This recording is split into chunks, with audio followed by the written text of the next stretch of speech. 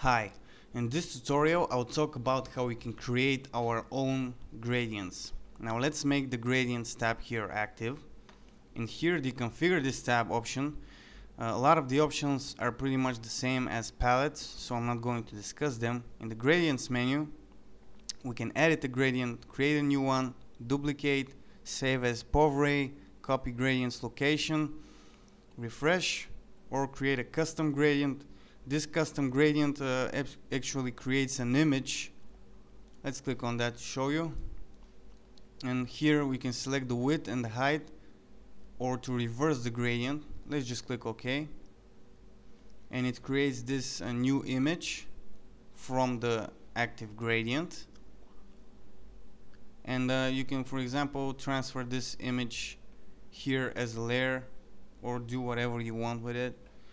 It creates here this tree I created like that.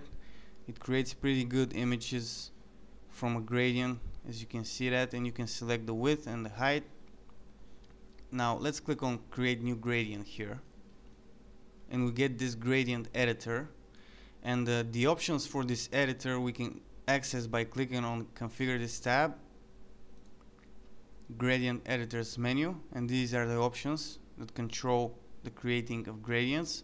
Or we can simply right click on the image here and we will get the same options. Let me just close this image here. Now here instant update. Right now if I am moving my mouse like that, you see that I am seeing the changes without releasing, and if I uncheck this, you see that I'm not seeing any changes. When I release my mouse, then I'll see the changes. So this is useful to be on. Here we can zoom in, zoom out, or zoom all, like that. And here the save option and the revert option, for me they're not really working. Maybe you can tell me if this is just with me or you have the same problem. If I made a change on this gradient right now, and if I just close it, you see that it automatically saves it here. And even if I close GIMP and start it again, this will still be here. So basically it saves automatically, and this save option makes no difference. And here in the revert option I never see it active. I thought that if I save and then make some changes, I'll be able to revert, which can be very useful, because if you make a mistake here right now, at least in my case, I won't be able to revert that. I have to start all over again.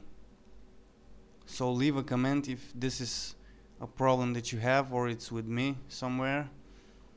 Now here in this image we have this segment. Right now this is just one segment. We have handles on the left and the right, and we have a midpoint. Let's right click here, move this up a little to see the whole menu, edit active gradient. What this option does is it's checked by default, and if I change the active gradient, this will be assigned to the gradient editor. If I uncheck that, you'll see that I will not see changes in the editor. Let's right click again. Here, redistribute handles in segment. Now to see how that works, we have to have more than one segment.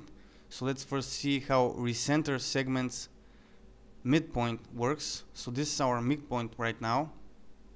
If I do it like that, right click here and recenter this midpoint, you see how fast that works.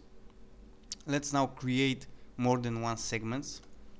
Right click, and here I have two options to do that. I can split this segment at midpoints, which will basically create one more segment, or I can split segment uniformly. This option here gives me the ability to create more than one segment. Right now I'll just split it in two, which will create two segments, but I can do more than that. Well, let's just leave it at two. You see right now I created two segments, and this yellow indicates a selection. If I click on this, I make different segments active.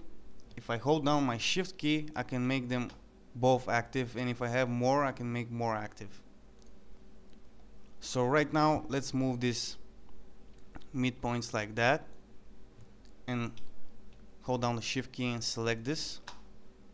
Right click here for the menu, and now I can redistribute, recenter midpoints in selection. So not just in the segment, but in the selection that I made. And you see how these midpoints are redistributed. And here is the only handle that I can actually move. The right one I can't, and the left one, I'm sorry, and the right one I can't move, but the middle one here I can move.